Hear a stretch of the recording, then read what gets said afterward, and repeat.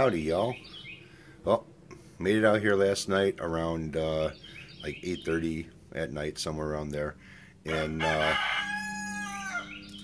somebody needs to hit the snooze bar on that. But yeah, everything went well, no problems.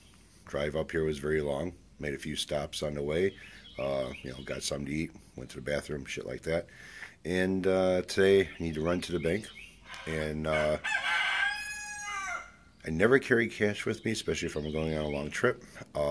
So I have to go get some cash, and I have to go get the oil change on the SUV. Hopefully hit up some pawn shops and stuff in town, and do a few other things today. So hopefully I can video what I'm doing and what we're doing, and hopefully it works out pretty good. Now this is a true log cabin. This is not siding on the outside of it that's made to look like logs. So luckily inside there you don't hear those guys out here. So getting woken up at 7 o'clock or 6 o'clock in the morning by the sound of a rooster.